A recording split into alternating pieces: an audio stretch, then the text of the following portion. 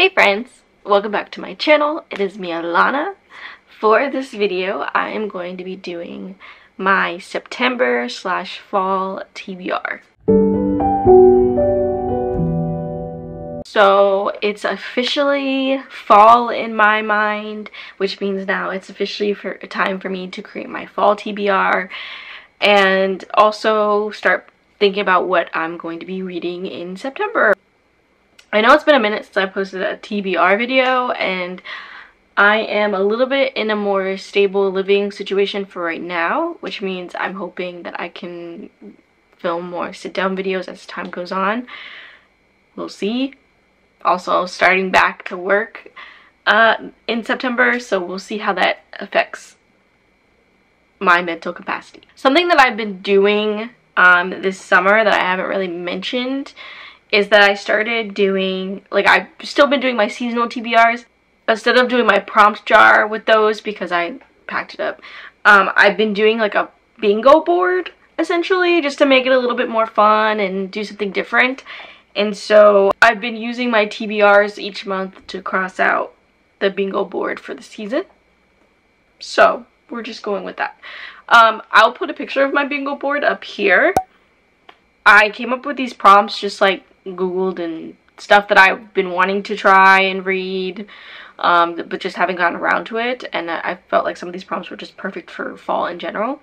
So starting from like the top row, we have a cozy read.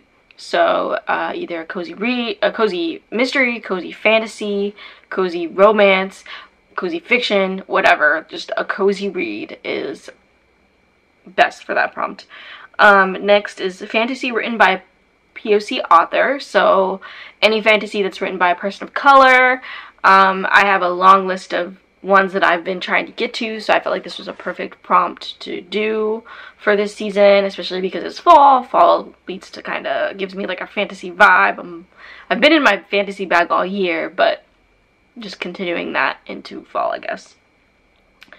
Next is a book published this fall, so a book published this year, but within the fall season. So I would say maybe like end of August to beginning of November. If there's a book that's published within that time frame, it fits the prompt. And I have a couple books that I've been looking forward to coming out this fall, so that's why I put it down there. Next row is a middle grade. I'm still trying to get into middle grade, and so I have a few that I've been wanting to try out, so I figured this prompt would be a fun one to throw in. Next we have a free choice, so it could just be a mood read, something you've been trying to get to for a while, a sequel, blah blah blah. So it's just free choice. Next is a bookseller's pick. So for that one, you don't actually have to talk to people because I don't like talking to people, but I thought it would be fun to I haven't been book shopping a lot this year, which is pretty responsible of me for the most part, and I'm kind of shocked I've lasted this long. But I think at some point this fall I'll probably go book shopping or something like that. And you know how in Barnes & Noble or maybe one of the other bookstores, maybe an independent bookstore, they'll usually have little prompt cards with certain books. I was gonna count those specifically, like, oh, if a bookseller is recommending this book with a prompt card, then I'm gonna count that as a bookseller pick. Or if you just want to walk in and talk to a bookseller and be like, recommend me a book, you could also do that. Or, knowing the book community is vast, full of booksellers, if you just message a bookseller on the internet that you know, don't message a random stranger, but someone that is a bookseller, then I would count that too. And honestly, actually, if you want to stretch this, because I'm a big believer of stretching prompts to the point of no return, if technically as a book promoter, we promote books, we talk about books, we are technically selling books to people in a way. So if you just want to watch a video of somebody talking about a book that they loved, that counts too. I'm gonna stretch it. So whatever you want to do, but a bookseller's pick. So then the last row is an ebook. So for that one, I am trying to get back into my ebook bag. been a long time ebook reader. Kindle Unlimited has my wallet secured in their clutches, and it's been that way for a very long time. But this year I found myself getting away from that. Like, I really just have not been picking up my Kindle. I haven't been picking up ebooks, anything like that, and I want to get back into it because I used to love them. They were a handy dandy, easy way to pick up a book in between big books I was reading, or in between physical books or audiobooks I was reading. So I just want to get back into my ebook bag, and I felt like this was a perfect way to do it. Next is a friend pick / buddy read. So either you could have a friend pick a book for you, if you want to do like a friend picks my TBR, if you want to do a friend reading a friend's favorites, if you want to do whatever, that what counts. And then a buddy read. So like, you know what those are. If you want to read the same book as somebody, whether they know it or not, it's a buddy read. So counts. And I have a few buddy reads happening in September, so I felt like this was again a perfect prompt. And the last prompt for this bingo board is a manga. Again, I've been wanting to, I'm usually in my manga bag, but there are actually some really good animes coming out this fall, and so I want to try out the manga before I pick up the anime, or start the anime. So I want to do that. So yeah, this is my bingo board. This is what I'm going to be kind of working on this fall.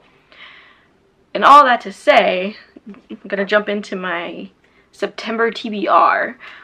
So I have a couple books that I've been wanting to get to, and I went ahead and just threw them on my TBR list. And then I have a couple buddy reads as well, and maybe some rereads. Don't know yet. But we're just gonna get down to it. Okay, so the first book I have on my list is The Jasad Heir by Sarah Hashem. This looked really appealing to me. It sounded very interesting, and I think I saw somebody say that if you liked Fourth Wing, which I know it's so polarizing, some people love it, some people hate it, but they said this book was really good too. It's like a similar vibe. I was intrigued, but then I actually read the synopsis, and the synopsis actually sounded really interesting and sounded like it was up my alley.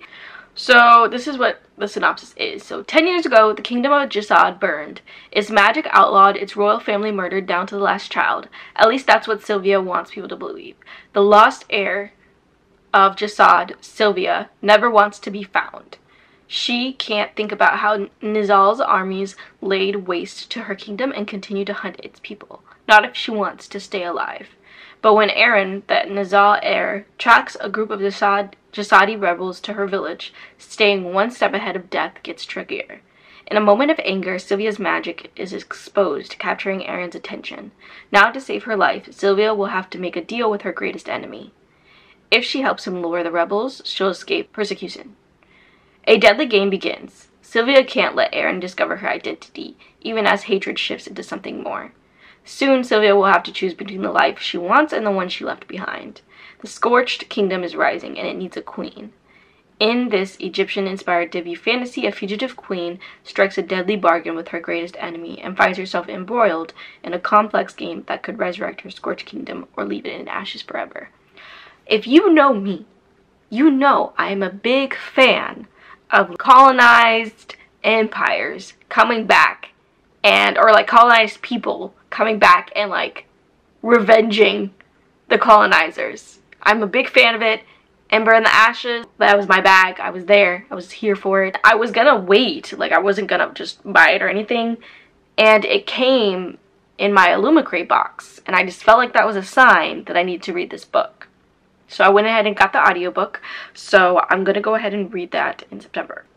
Alright, so then next, y'all know I read A Court of Thorns and Roses in April or May or March. One of those months. So, I'm finally going to move on and read A Court of Mist and Fury by Sarah J. Maas. Y'all, I'm really hesitant about this book. I just don't know if I'm going to like the series, but I'm committed to knowing all the things in her world, so that way I'm prepared for the third book in Crescent City, especially because this series seems to be the most relevant at the moment. So, I'm committed. I'm going to read it. We're gonna go from there.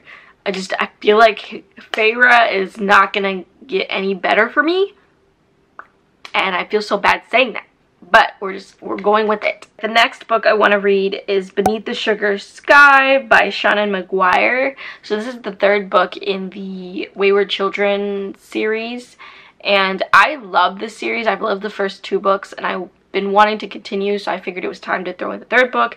It's short, it's not long, it's not a long book at all. These essentially are a series of novellas, if we're completely being honest, or a series of short-ish stories that but like they correspond and relate to the same world and same characters and everything. So I'm just really excited. I have loved the characters so far. Again, love the world building. The next book I'm going to read is a romance, and it's In the Weeds by B.K. Borison. So I absolutely loved Love Light Farms. It was such a cute story. It was like very simple, if that makes sense. Like it wasn't overly complex, wasn't overly dramatic, and I really enjoyed that. And it was like a really good palate cleanser in a way. So I want to continue in that series that she has of companion novels, and I want to move on to the next book, which is In the Weeds, and this follows two people that you meet in the first book, Evelyn, and I think the other guy's name is Beckett. So I'm gonna read the synopsis really quickly and then we can go from there. So Evelyn St. James isn't this kind of woman you forget. Beckett Porter certainly hasn't. One incredible weekend in Maine and he's officially a man distracted. He's not unfamiliar with hot and heavy flings. He knows how it goes, but Evie wove some sort of magic over him during their tumble in the sheets. He can't stop thinking about her laugh, her hand pressed flat against his chest, her smiling mouth at his neck, also her eyes and her legs. So when she suddenly appears on his farm as part of a social media contest, he is confused. He had no idea that the sweet and sexy woman he met at a bar is actually a global phenomenon, social media influencer, Evelyn St. James. When she disappears again, Beckett resolves to finally forget her and move on. But Evelyn St. James has a problem. Feeling disconnected from her work and increasingly unhappy, she's trying to find her way back to something real. She returns to the last place she was happy, Love Light Farms, and the tiny town of Inglewood. It is absolutely nothing to do with the hot farmer she spent 2 incredible nights with. Nothing at all. So this sounds really cute. It's like a second chance romance. And honestly, like, I loved the world building within the first book. Like, you meet this town, and it's a town full of, like, very intense people, but they're, like, ready to go to bat for each other at any moment. And so I'm excited to get back into it and read this story and these characters, because actually Beckett was really a really like adorable person in the first book, so I'm excited to like get his main story and his point of view majority of the book, if that makes sense. So looking forward to that. And then the last book I am going to be officially trying to read is City of Brass by S.A. Chakraborty. So I've known everybody's loved this series for a really long time, but like all this kind of stuff. And Monet finally read the first book, or maybe she finished the series, I can't remember. She read it and she really loved it, and so that was my cue to try it out, because we kind of have similar tastes sometimes. We also just have like differing opinions on characters in general. So I was like, if Monet, and I think Cell loved it too, so Cell's usually also my meter, so if Monet and Cell both pretty much enjoyed it, I'm hoping that I will think the same. I'm gonna read the synopsis for you because I've actually never read the synopsis of this book, so this will be a good thing to do. So Nari has never believed in magic. Certainly she has power. On the streets of 18th century Cairo, she's a con woman of unsurpassed talent. But she knows better than anyone that the trade she uses to get by, palm readings, czars, healings, are all tricks, sleights of hand, learned skills. It means to the delightful end of swindling Ottoman nobles. But when Nari accidentally summons an equally sly, darkly mysterious jinn warrior to her side during one of her cons, she's forced to accept that the magical world she thought only existed in childhood stories is real. For the warrior tells her a new tale, across hot, windswept sands teeming with creatures of fire and rivers where the mythical Marid sleep. past ruins of once magnificent human metropolises and mountains where the circling hawks are not what they seem, lies Davabad, the legendary city of brass, a city to which Nari is irrevocably bound.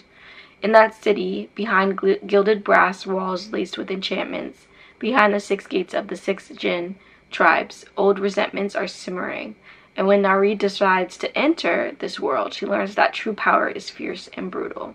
That magic cannot shield her from the dangerous web of court politics, that even the cleverest of schemes can have deadly consequences. After all, there is a reason they say to be careful what you wish for. I'm looking forward to it. My buzzword challenge, the buzzword challenge for this month is game related. I'm gonna be completely honest.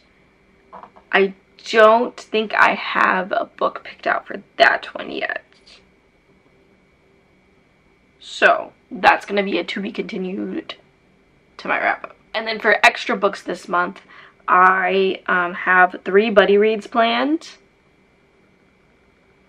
and then a reread planned.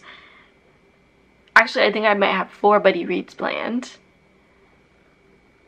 So we're gonna try this out. Alright, so with Ray, we're gonna be reading The Gilded Ones.